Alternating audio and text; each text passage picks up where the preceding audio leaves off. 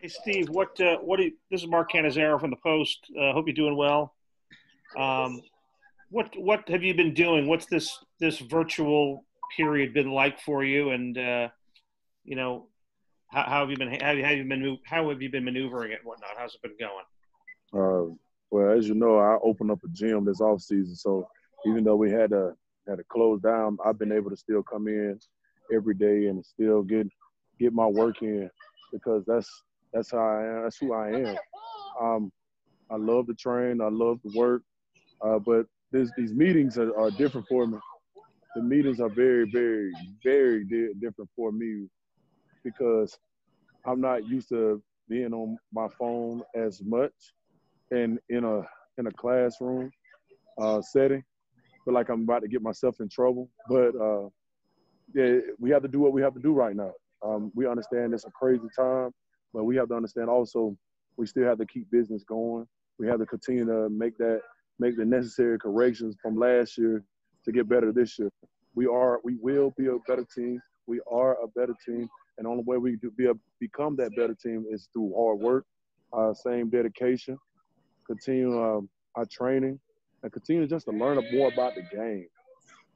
Are you in the gym right now, or your Yes, place? yes, I'm in here right now.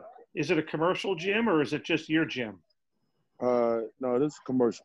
This is my business team MVP. Cool. So obviously you can't be open now to the public, of course. Oh, yeah, yes. Well, in Georgia we can. Oh, you are open now. That's right. You can do everything in Yes, Georgia, right? right, It's pretty much anything goes in Georgia right now. right. Yeah, right now we have a kids class going on right now. They're playing tug of war.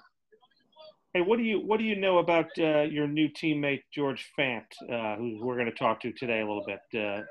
Have you dealt with him at all? Gone up against him? Obviously not in practice yet here, but Uh, that's that's the so I don't know him by name. I know him by like center guard. Is the one that came from Carolina. no, he's this from Seattle. Yeah, I haven't really looked too much into it, man.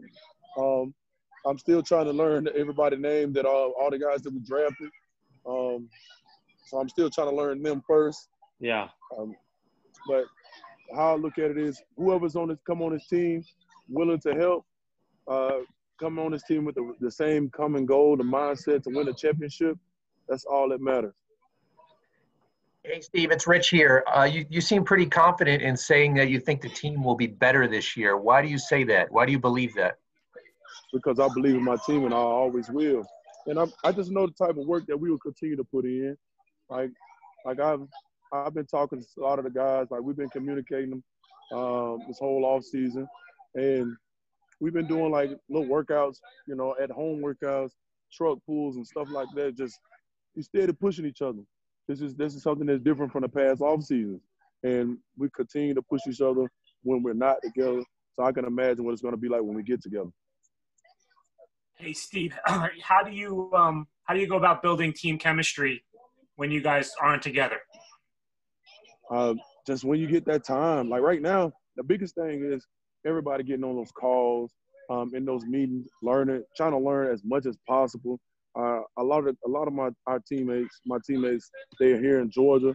I'm gonna try to do some stuff here in Georgia for the guys that's here, just to come out, man. Especially like a lot of these young guys, try to get them to come out and just so I can just meet them, to know more about them. Not only just know more about them, but just to try to get, especially like the young guys that just been drafted, or free agent guys. I want to get them the opportunity to come in ahead of the game. And like I said, it's a very unique situation for them, and it's a very unique situation for us. But if we have the opportunity of them coming down, like they already in Georgia, I'm gonna have them come out and be like, "Hey, man, y'all come check the gym out. Um, y'all come and check everything out, man. This is how." Then I can teach them how the game goes, help them slow the game down. Um, it's a lot to learn, and like I said, it's a tough situation, but I'm open to it. We're willing to it, and like I said, I just think we only going up from here. Steve, hey Steve, you guys drafted Mekhi Becton in the first round. He's 6'7", like 360 something. Do you know anything Right. about him, or have you ever gone against a player that big before, a tackle? Who? Max Starks. Mhm. Max Starks is probably, he was one of my teammates in Pittsburgh. Max Stark was probably the largest human being that I had ever met in my life. He was like 7 foot, 380 with almost, it looked like he had abs. But very smart, intelligent guy, played for a long time. I have a great deal of respect for Max Stark, Super Bowl champ. So I think the largest person I ever went against was one of my teammates. Steve? Steve? Yes. Who are some of the guys that you're going to work out with in Georgia? Some of your older teammates, some of your newer teammates? Who are some of those guys? It's gonna. I mean, I don't really like to just name names, but the ones I'm trying to get all the numbers of guys that are here. I'm trying to figure that out right now. But I do have one in particular. That's Jordan Jenkins. He lives in Georgia, so we've been in contact, talking.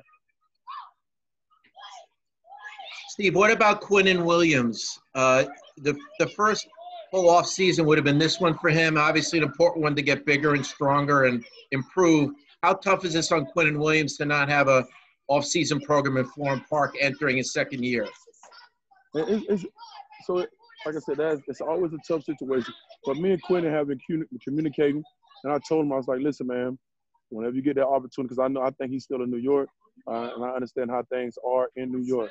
I was like, man, once you get that opportunity, you will get a chance. Just don't not do anything. So I just tell him a few things. I don't want to tell you what we talk about, but I told him a few things that he can do, that he can continue to do to get better. He will have that opportunity soon, hopefully soon, that they can come down, or they can just get back into a facility. Like I said, I don't know. I heard in New York that ain't anybody really go anywhere right now. So I just want everybody really to be safe. That's the biggest thing, being safe. But when we get that opportunity to get together, and I'm gonna continue to pour much knowledge as possible on it. And not only that, I'm gonna try to help him get bigger and stronger. Steve, what do you think has allowed you to, be so enduring here and last here with the Jets through some regimes and what is it about you, if you think that's allowed you to do that? Just dedicated to the game, man, and just being able to every day. I live by a code, and my code is a focus-driven life, man. I talk about it every single year. I continue to live by that. Focus-driven life is an acronym, and that's one of the biggest things that's in our gym right now. If you focus on your driven become your life. And that's how I look at it. I to continue to have that same type of focus, absolutely, every single day. I wake up every morning, like Shep texted me one morning. It was like, the gym is always open. He texted me at 5 a.m. and I was like, man, it was already open. It's always open because I was at 4 a.m. So, like, for me, I have a different mindset each year to continue to get better, to continue to grow, to continue to learn, to continue just to be a better version of myself, to help this team just continue to head in the right direction. If somebody had asked you, earlier on, on your career, your first or second year, that you'd still be doing what you're doing now, would it surprise you at all? As if you're your 23-year-old self, so to speak? Somebody told me this 10 years ago. I believed in me. I always believed in me. I knew how many years that I wanted to play in the league, and I'm there. So, and that's one of the biggest blessings.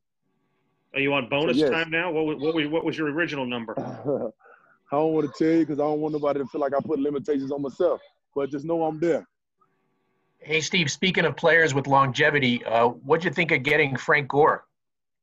Man, it's awesome, man. I heard he's so I met some coaches that was with him in Miami.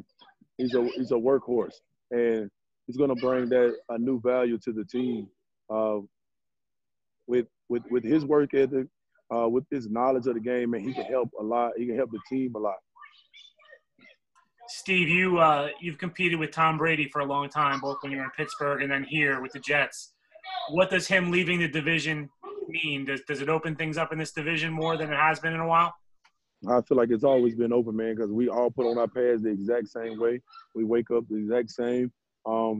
Man, I try not to lose focus on us. That's what it's all about. The focus is still on us. So I'm not really thinking about Tom Brady. He has a team that he has to work together and put together, make sure they are ready to go. And we have to do the exact same. So I don't really look at it as that.